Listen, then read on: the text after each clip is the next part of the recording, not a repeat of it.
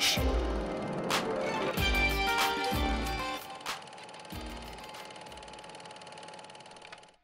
Hi, I'm Cecelia Halley. I'm August Rosenberg. And today we're interviewing Arlene Shechet, and we're both from the Teen Arts Council. So the first question for Arlene would be, growing up, what sparked your interest in art? I love the smell of art supply stores. And I went around to a lot of museums. My mother was a painter, did painting at home. So not as a professional, but as a hobby. I just loved looking at art. And so at a very young age, it just was part of my life. So what kind of teen were you when you were growing up?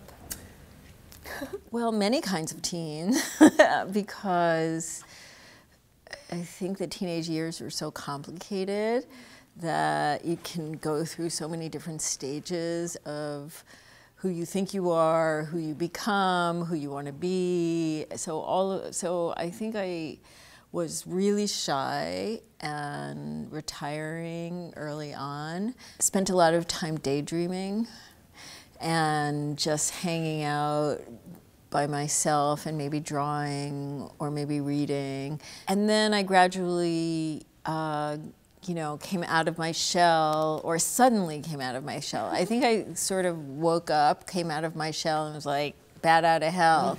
I want to try everything, I want to do everything. And I just remember my parents saying, wow, what just happened? So changed really quickly to being vocal, very politically engaged, and interested in things outside of my family, interested in the world. When did you first consider yourself an artist? I don't think I announced it to myself.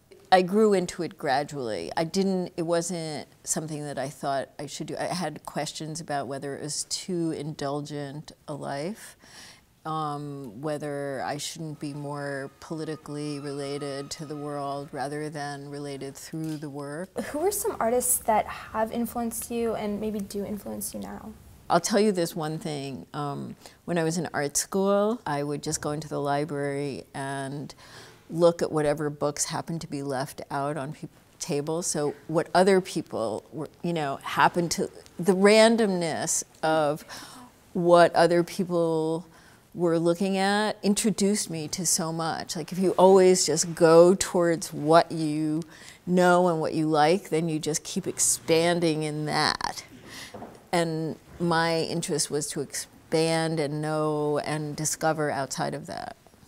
So what is it like being a woman in the art world? And do you have any feminist themes in your work? Because like really getting down to serious business. We read that you took part in some feminist movements in the 60s and stuff like that. So. What is it like to be a woman in the art world is pretty much what it's like to be a woman citizen of the world, which is that it's still a struggle. It's still not equal pay for equal work, if you want to think of it like that. It's still an uphill battle, and it's improved, but it's not solved. Did you ever incorporate feminist themes into your work? In terms of specific political information, I'm not within my work making a readable political statement, because my work, what I'm interested in making artwork, is to have the pieces resonate not as simple statements. For instance, I'm much more interested in having people come to them and even not know what they are. I prefer the not knowing and the open questions to a description. So what attracts you to sculpture in particular? I just needed to dig as deep as I could go into something and make it out of thin air, rather than here's a canvas you know, do something on it. That's not thin air enough for me. So your pieces have a very accessible, almost like natural form to them. Does the body or natural shapes influence your work at all? I think sculpture is almost impossible to separate from the body. I mean, it's another kind of body. Even if it wasn't making a body form, its presence is physical in the way another being is in the room. What has it been like to kind of go through all of the work you've made and create a retrospective that accurately represents you as an artist and represents your body of work? Difficult. What you're gonna see is only really a part of what I did. So the show, you know, is telling one story. It's not necessarily the story. It's telling the story that Janelle, the curator, and I have agreed to tell in the way we're telling it, and it's more or less chronological. We decided to keep, you know, that sort of simple system.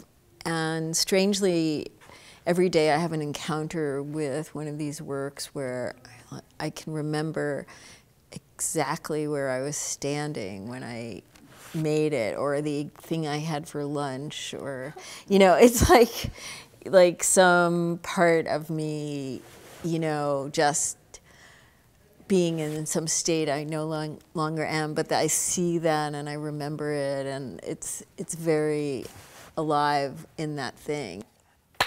All right, so this is the lightning round. Get ready. All right.